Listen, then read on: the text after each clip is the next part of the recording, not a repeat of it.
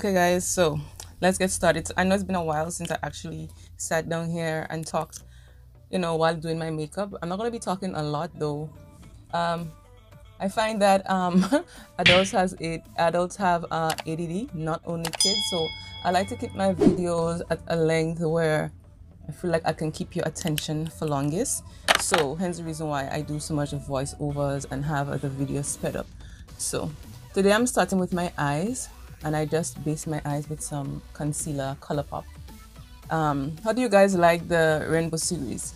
I just completed the color purple, and today we are doing some green. I'm stepping into green. Comment down below what colors you want to see me use as well. I probably might do choose two colors to use again. So I saw Rihanna's global makeup artist create this look on a model, and I fell in love with it. And then Colourpop just released this palette, Just My Look. I do not own too much of these shades, and it's so pretty. It's pretty. So I'm like, it was like, it's perfect. It was perfect timing. So I decided I am going to recreate that look. Adding a little more concealer also. And I started with my eyes today because I'm not sure if this has followed, and it's green. I just wanted to stay on the safe side. So I always recommend that you set your base with a translucent powder.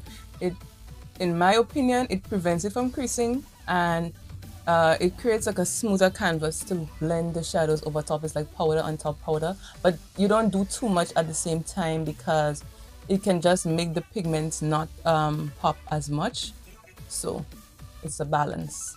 I would not be doing my entire face on camera. I just want to focus mostly on the eyes and the lip colors and things like that. When I'm done doing the color series, I'll pop into some more makeup, because there are a lot of new products that I have been loving lately. So I'm gonna start with the color Act Natural on a very small blending brush, because I want to be kind of precise with it. And I'm starting to tap that on the outer corners of my eyes. Small circular motions. And when there's hardly anything on my brush, I am bringing it inwards. I'm gonna switch my brushes. So I like looking forward into my mirror when I'm applying shadows too, because I want, when I'm looking forward, I can see the shadows peeking on top, because I have a slightly hooded eyes. And I don't want only when my eyes are closed or I'm looking down that you actually see my shadows. So I always sort of lift my brows and bring that right in my crease and a little over my crease, so you can see the colors while I'm looking forward. And those shadows are blending beautifully as well. I might add that in there. So what have you guys been up to lately? I know it's been a while since I sat down and said anything. What have you guys been looking at? What's good? I'm a TV person, so I always want to know what's popping on the TV. Netflix. Okay, so now that I have this, I'm now going back in with the smaller blending brush, and I'm going to take the darker color, and it's Mobamba.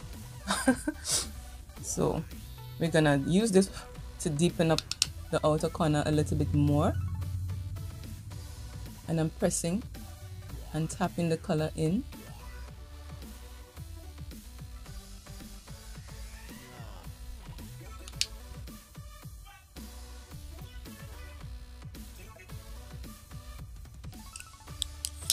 Now that I have it, I'm just going to go back with that first brush that I started with and blend the edges so that it's seamless and blended.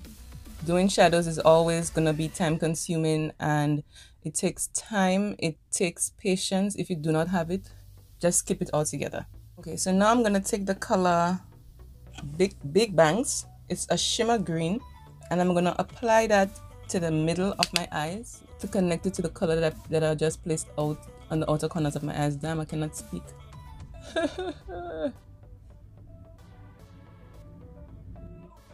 And then I'm going to go back with that small blending brush and the color Mobamba.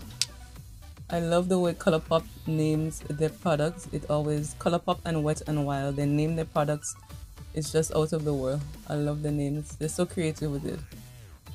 So now I'm going to use the other side of my brush. I don't like using too much brushes too because I hate to be cleaning brushes. And I'm going to be using the color Mary Jane and apply that to the inner corner of my eyes. Like this one I may have to use spray with. Let's see. Yeah. I think if I had a base for this color too, it would be better, but I don't have a base that's this color. So I'm going to apply it dry first. Yeah, a base would definitely make this color pop more.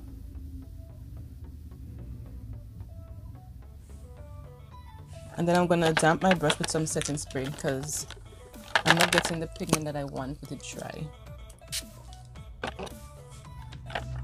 Let's see. That's better.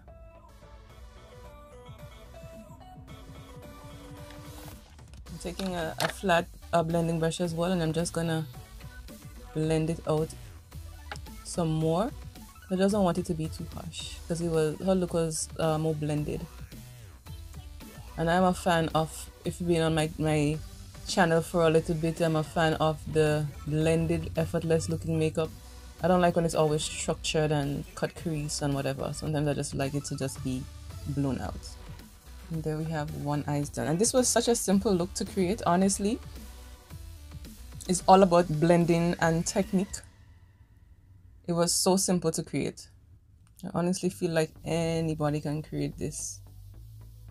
So I'm gonna do the other eye off camera and I'll be right back. Okay, so I am back. I did most of my face off camera. So now I'm going back in with the palette. I'm using a flat brush and I'm taking the darker of the two greens that I used. This one, Mo Bamba, and I'm gonna apply that to the bottom of my eyes and connect it to the V on the outer corner of my eyes, like so. I hate doing bottom shadows and mascara. I look like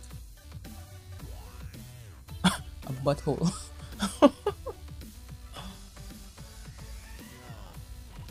Like, is there a way that we can actually do something to our bottom lashes and not look like this? Damn.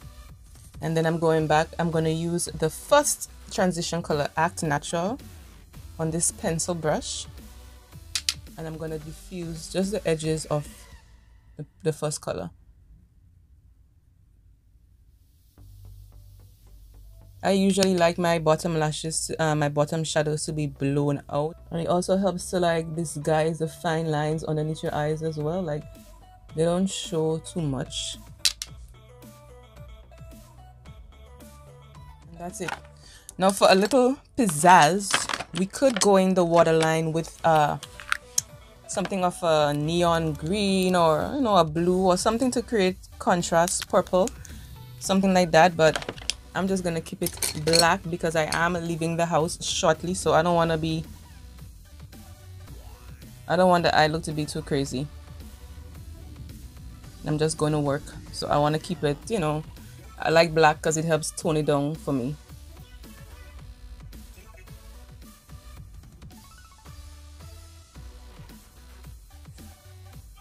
I'm also taking that black and I'm gonna add it, tight line my lashes, because this is just going to help my lashes to look darker and fuller.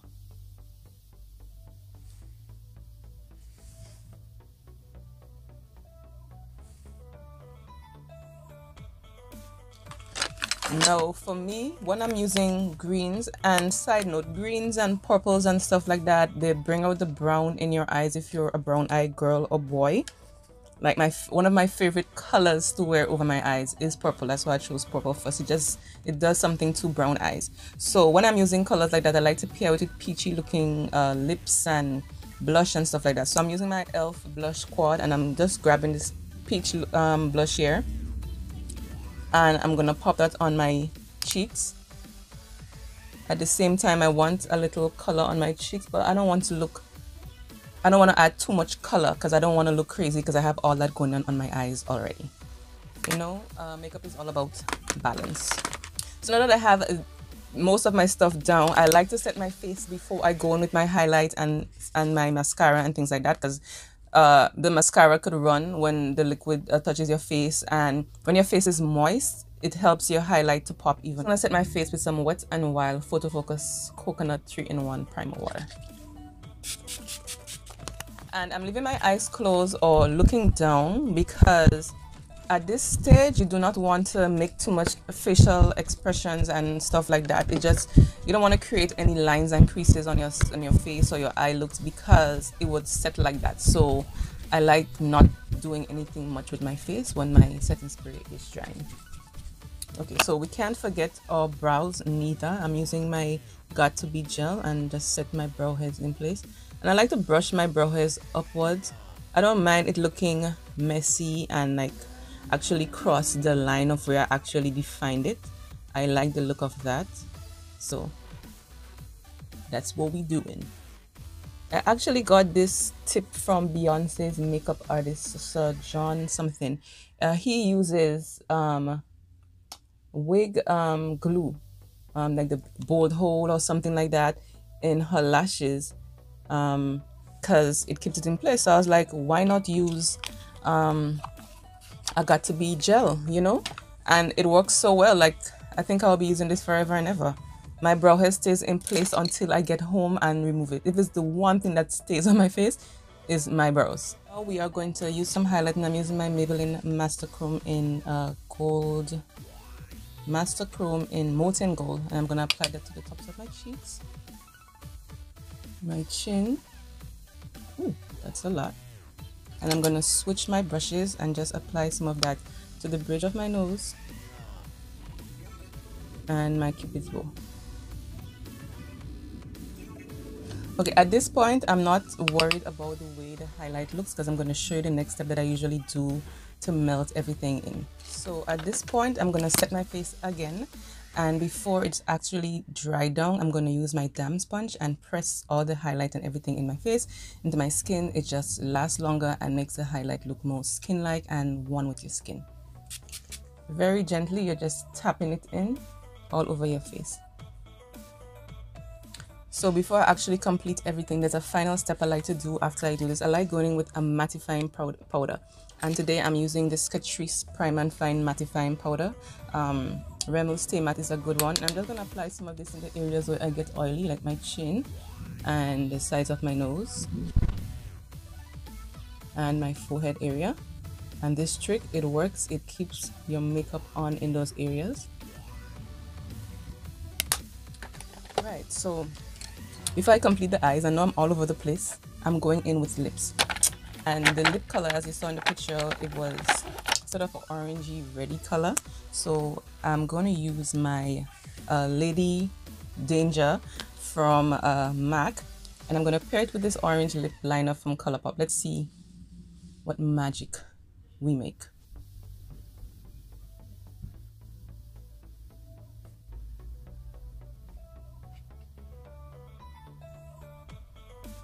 And there we have it. Now, I don't typically pair these two together. They're out there, but it's pairing, and why not? Makeup is all about expression. It washes off. Okay, so they actually look really good together. So I'm gonna apply some mascara. I'm not sure if I'm gonna use lashes. Sometimes I feel like lashes could just hide the look altogether, and it looks good with lashes. So I'm gonna apply a couple coats of Colourpop volumizing mascara, and be right back. So there we have it, the complete look. Let's give it a little close up. So this is complete look. I hope you enjoy. Hi, if you're new here, my name is Rachel. Welcome to the family. Like, comment, share, subscribe, hit the bell, all that good stuff. Everything I use will always be in the description box down below. I'm sorry I can't stop looking at this look right here. I am a nail technician and a makeup artist. All the links, everything of how to book me is in the description box, so be sure to check that out. So until then, I'll see you in my next tutorial on Sunday. Bye guys.